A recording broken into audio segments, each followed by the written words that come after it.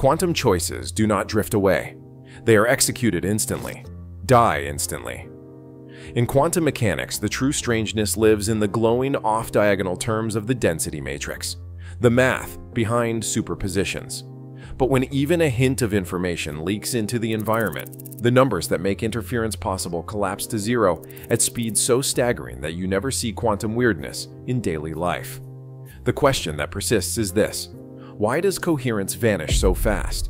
And what law decides how long quantum options survive before reality erases them? In 1801, inside a quiet London lecture hall, Thomas Young set up a simple experiment: a beam of light, a barrier with two narrow slits, and a screen. When the light passed through both slits, it painted the screen with a series of bright and dark stripes. The result was an interference pattern, a visible signature that waves were combining on the screen. Each bright fringe was more than a pretty line. Each fringe was a fingerprint of superposition, evidence that light and, by extension, matter could exist in multiple possibilities at once. The stripes proved that the smallest scales do not obey ordinary rules. But the pattern is fragile. Even the faintest brush with the outside world can erase it. Let a single dust particle drift into the beam, or let a stray photon scatter off the path, and the stripes dissolve into a uniform blur. The interference vanishes. The superposition is gone. The universe does not need a human eye to watch.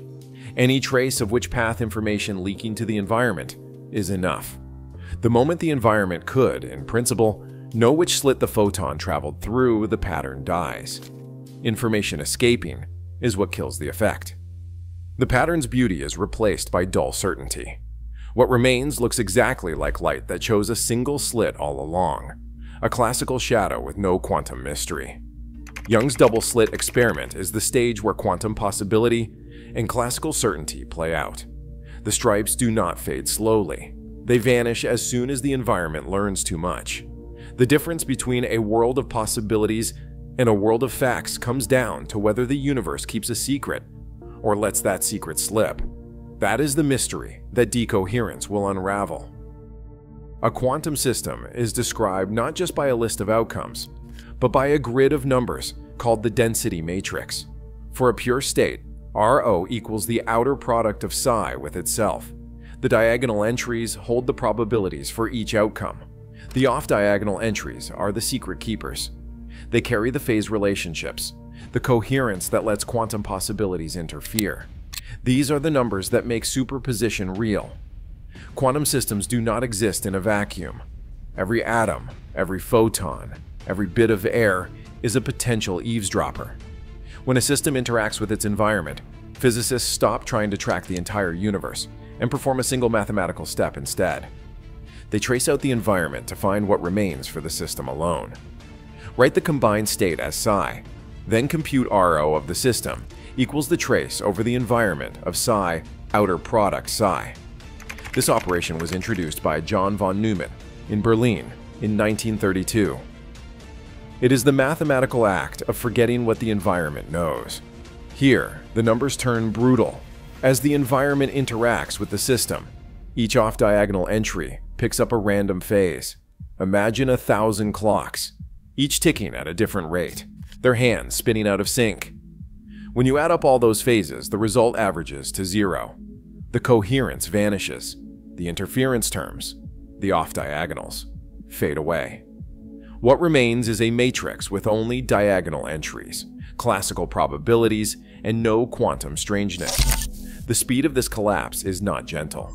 For most systems at room temperature, the off-diagonals decay exponentially, shrinking as e to the minus t over tu, where tau is the coherence time. For a grain of dust in air, tau can be less than a trillionth of a second. Decoherence is not a slow fade. It is a mathematical execution. The density matrix, once alive with possibility, becomes a ledger of facts. The difference is written in the off-diagonals, numbers that die instantly, erased by the world's relentless noise. In 1970, inside a seminar room in Heidelberg, H. Dieter Zeh published a paper that changed the course of quantum physics. Zeh's insight was simple but radical. The environment itself, not consciousness or a measuring device, is what erases quantum coherence. By treating the environment as part of the quantum story, Zay showed how the off-diagonal elements in the density matrix vanish without any hand-waving about observers. His work faced skepticism. Many physicists were still searching for meaning in the act of measurement, but Zay's math told a different story. It was the world's own noise, the endless jostling of atoms, photons, and fields that carried away quantum secrets and left only classical facts behind. A decade later, Wojciech Zurek picked up the thread at Los Alamos. Zurek's work in 1981 and 1982 gave decoherence a practical edge. He introduced the idea of pointer states, stable patterns the environment cannot easily disturb. Zurek calculated how the environment selects these robust states, forcing quantum systems to behave classically. He called this process environment-induced superselection, also known as einselection. Zurek's equations showed just how fast decoherence acts. For a dust grain floating in air, quantum coherence can be lost in less than a billionth of a second. The math was no longer just an idea. It was a stopwatch, counting down the instant when quantum choices die. The struggle against decoherence moved from theory to experiment. In Paris, Serge Haroche and his team built delicate cavities to trap single photons, watching them interact with stray atoms and tracking the decay of coherence in real time. Across the Atlantic, David Wineland's group at NIST in Boulder trapped ions and measured how quickly their quantum states collapsed under environmental noise. In 2012, Haroche and Wineland shared the Nobel Prize for these achievements. Their experiments did not just confirm the math. They fought against decoherence, measuring its effects and stretching coherence times as far as possible. Every result pointed to the same conclusion. Decoherence is relentless, and the classical world is the product of its speed. The community had its proof. Decoherence was not a philosophical idea, but a measurable, calculable, and now experimentally verified fact. Decoherence acts with ruthless speed, but its story is not the end of quantum possibility.